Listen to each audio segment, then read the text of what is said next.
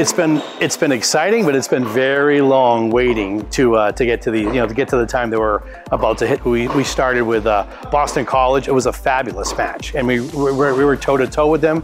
Got a lot of compliments. I saw a lot of good out of the guys there.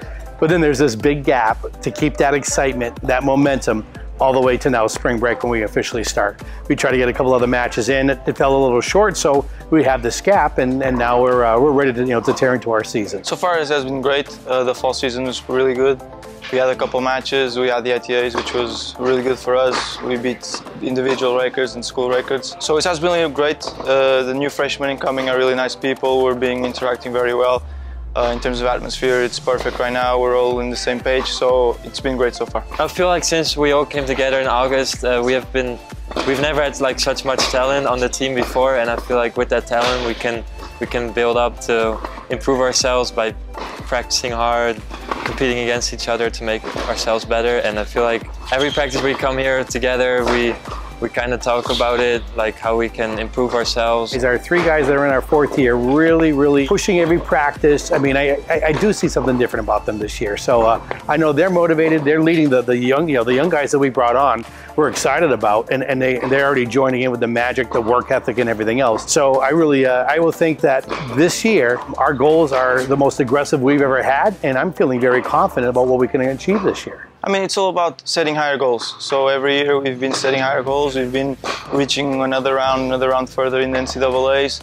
This year our goal is to go to the Nationals, and I think that's how we motivate each other. It's just trying to push everyone to come through and to be able to reach the Nationals, which is our ultimate goal this year. This year we got 3 new guys, and we prepared them by feeling comfortable talking to us on how they feel and how they think they will fit well in the team. At the same time, I feel the competition in the NE10 is getting better and better as well, so we have to find our ways to improve ourselves and make ourselves ready. All the NE10 teams in the region have gotten better, so everyone has better players for the lineup.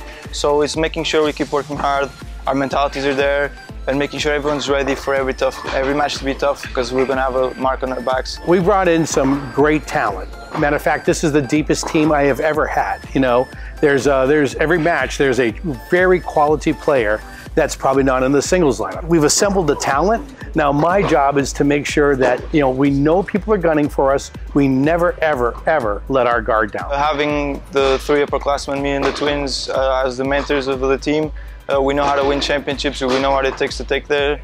So I mean, that's what we've been just mentoring them, making sure that we're all on the same page so we can reach the final goal and hopefully win another NE10. Starting with 2 nationally ranked teams, then 2 regionally ranked teams into the NE10 schedule.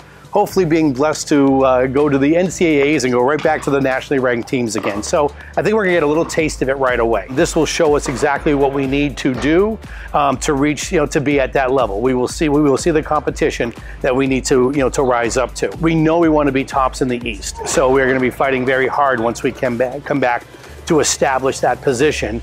And our goals of the NE10 will never change. It didn't last year, it won't this year. That by far is the most exciting accomplishment that we look to establish with this team year in, year out.